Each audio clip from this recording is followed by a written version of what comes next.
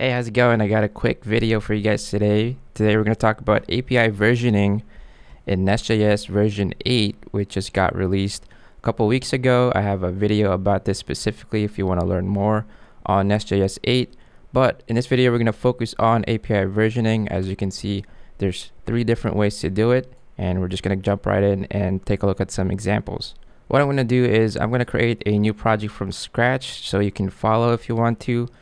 In a lot of my Nest videos, I always start with using the NestJS CLI, which you definitely should update if you haven't already, because along with the NestJS version 8 update, the CLI itself also has been updated to version 8. So to make sure that we're starting our project in NestJS version 8, it's probably best to also update the CLI and create a project with that. So with that installed, I'm just going to go ahead and put a new project in my desktop. Use the command nest new, and we'll call this nest versioning. It's going to ask me what my package manager should be. Always select npm. All right, installation finished. We're going to open this in VS Code. All right, so we got our base project. Installation's complete. First thing I'm going to do actually is install Swagger.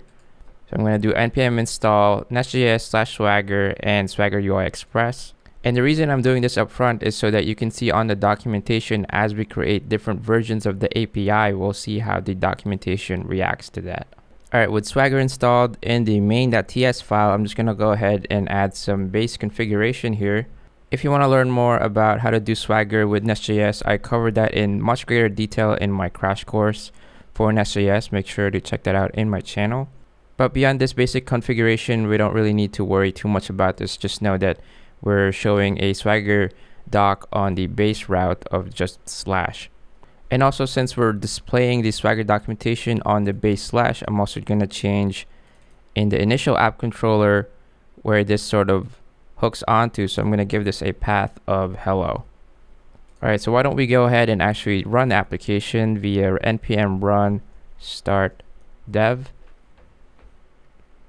And once your application is running, it should show up in localhost 3000, and you should see your Swagger docs there. And we have our basic /hello here that we should be able to invoke. And it just says hello world as a response. All right, so from here, we have enough of a base to actually start doing some basic versioning. And again, you just need to be on NestJS 8, and it should already be built in there. You don't have to install anything else. You'll notice from the documentation that it talks about 3 different types of ways that you can do API versioning. We're going to cover all 3 of these, but I'm going to start with the URI versioning, and then we're going to come back and visit these other 2, and we'll discuss which ones might work better for your use case. So to enable that feature, it's actually really easy. You just go back to your main.ts, and up here under the app definition, you just need to add app.enable versioning, and then you need to provide a type. This type allows you to select those 3 different ways of versioning that we're going to cover. So like I said, we're going to start with the URI versioning type, and we're going to see how that works. All right, so now with that enabled, we're going to go back to our app controller, and we're going to start doing some basic versioning. So remember from our documentation, we have a /hello route, which simply at the base responds with a hello world message. Let's update this a little bit to have an extra path in it. So let's do world here. And you should notice in the documentation in the Swagger docs that should have updated to /hello/world, and it will work exactly the same as before. It'll get you your hello world response. Now let's imagine for a moment that this was an API that you built for a customer, and it's been out there for a while, and they're dependent on your API. But one day your requirements change, and you're like, I don't want to respond hello world anymore. You need to change the way your controller reacts or responds to that request. That's when you might want to start thinking about versioning, so that you can sort of provide support for the old way, but also start developing for the new way, and then possibly communicate to your clients that, hey, you need to start switching over to the V2. So how do we go about doing that in NestJS? There are a couple different strategies here. One is that you can simply create a second controller. So for example, in here, if we were to create let's just call this app2.controller.ts, And I'm just going to copy this original controller and paste it over here. Right, so it looks exactly the same, but we're going to call this one app2 just so we know the difference. Now, what I want to enable is the ability to show my clients that there is now a version 1 and a version 2 of my API. Well, first of all, in the app module, we need to add that new controller in, so we sort of need to register it. Right, so now we have two controllers in the app module, the original controller and the app2 controller. And just to differentiate the second controller, we're going to change the response here to be something different. Perhaps we want to say consider subscribing instead of a hello world. All right, so we have those two controllers, but at the moment we haven't actually specified from Nest's perspective which one is version 1 is which one is version 2. All it knows is that we have two controllers and they happen to be under the same exact path of /hello/world. So how does Nest behave if you have these two controllers with the same exact endpoints? Well, the documentation itself kind of lets you aware that it sort of overwrites each other. So you only have one hello world in here. And if we were to execute this, we get back the first one. So it kind of ignores the second one. So what we need to do here is actually tell Nest which one is version 1 and which one is version 2 so that it sort of is able to make the two controllers be able to run in parallel, right, side by side. And the way to do that, one of the ways to do that is to change the configuration on the controller decorator here. We're going to make this be path, but we're also going to add version, and you need to provide a string here that represents what the version is for this, right? And we're going to do the same exact thing in app2 controller, except we're going to say this guy is version 2. And again, remember in main.ts, we added app.enable versioning of type URI. So let's take a look at what those changes results in. So going back to our Swagger UI, if I refresh, now it's able to represent that we have two versions of the same controller of the same path, and it automatically adds v1, v2 based on the version that we added. So I should be able to individually execute these. If I execute version 1 hello world, I get back the original hello world. And if I execute the v2 hello world, I should get back consider subscribing. All right, so pretty simple, right? That's pretty much the basics of it. Now there's a couple other ways that you can do this. Perhaps you didn't necessarily want to create a new controller for every single version that you have. You know, that could be painful if you start going beyond maybe 2 versions. So perhaps you still want to have just one controller, but the ability to still specify which methods are version 1 and version 2. Well, NestJS does also allow you to do that, and we're going to refactor this a little bit to pull that off. All right, so what we're going to do is actually go back to one controller. So I'm going to unregister the second one here from the app module. So we're back to just the original app controller.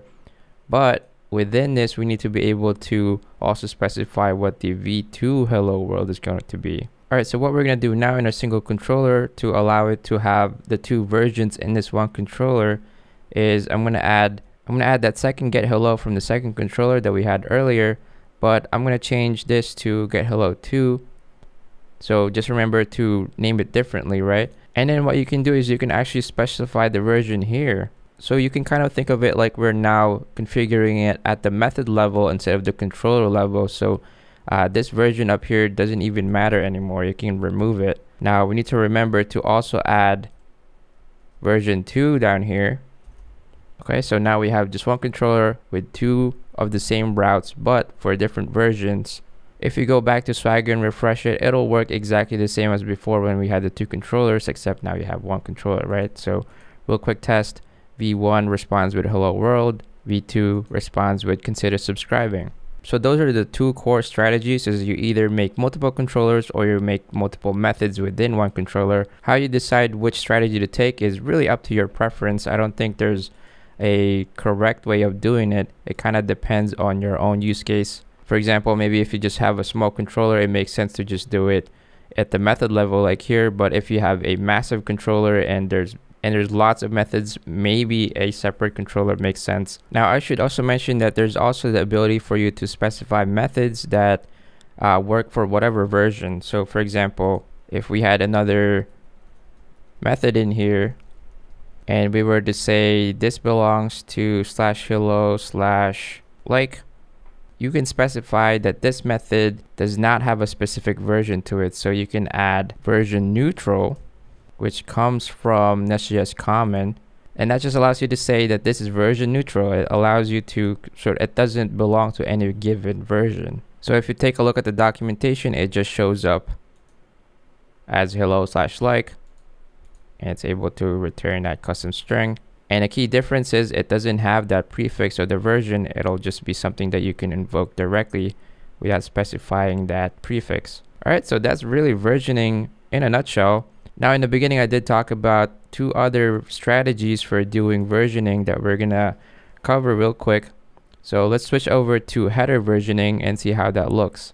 So with header versioning, basically just means that you can provide a custom header to specify the version instead of you specifying it through the endpoint path. So what we're gonna do here is we're gonna switch this to version type header, and you'll see that it says you need to provide a header. So in here, you need to provide the custom header key that you want to use. So for example, let's do, I don't know, version header, right? And really this could be whatever you want. And you'll notice with that change, the documentation is back to just this /hello/world, and it doesn't directly document the 2 versions. Now you might be wondering, how do you then invoke the 2 versions? You'll notice that if we try to just execute this without specifying the header, it's going to actually result in a 404. So the documentation starts to become a little bit misleading. And we'll talk about this a little bit more in a second here, but let's go ahead and find a way to actually specify that header. So if we were to use Thunder Client or Postman or whatever you like, so if I were to do a request to /hello/world, hit send, again, we're going to get that 404. But if we were to add the header that we just made, remember we added a custom header here called version header. So if we take that and add in a new header in here, version header, and this is where we can specify the actual version number that we want. So if I hit send here, it's going to give me hello world. If I change this to 2, it's going to give me my consider subscribing response, right? And if we do hello/like, which remember is version neutral, we can do hit send here, and you don't necessarily have to specify that version, and it'll respond accordingly. All right, so that's version type header. Let's quickly cover version type media type, which is kind of similar. But here, instead of providing a custom header, we're going to provide a key, and we're just going to do v equals. Now, how this changes how our request looks like is instead of that custom header, we're actually just going to manipulate the accept header here to say, okay, we're going to do JSON and specify the version. So if I do v equals 1, and I should actually switch the path here to be hello world again. So hello world JSON v1. If I hit send here, I get back my hello world. If I change 2 here, I get back my consider subscribing. So the v equals here is what's specified by the key that we use over here. So that's the third way of doing it. So at this point, I'm sure you're probably asking, which of the 3 strategies should I use? Well, that's really up to your preference, but one thing that I would mention is you've noticed that if you don't do the URI, your Swagger documentation doesn't react very well to it. It's not able to, for example, allow you to specify the different headers here. It doesn't even inform you that there are different versions. And real quick, there is a way around this. So what I meant with what I said is that it doesn't happen automatically, but you can specify using a decorator, API header decorator from NestJS Swagger, that you can specify that, hey, there's a custom header in here, and here are the possible enums, the possible selections that you can use. You can even add a description if you wanted to. You know, perhaps you want to say, please select a version, and that we should say this is required, because we know it's gonna 404, right, if it doesn't see that version. And just so you know, I switched back again to version type header here just as an example. And how this behaves in Swagger is by adding that decorator, it does allow us to say, hey, there's a custom header here that's required. Please put that in and select one of them, and you'll see that I'm able to then do that switch between v1 and v2 right in Swagger.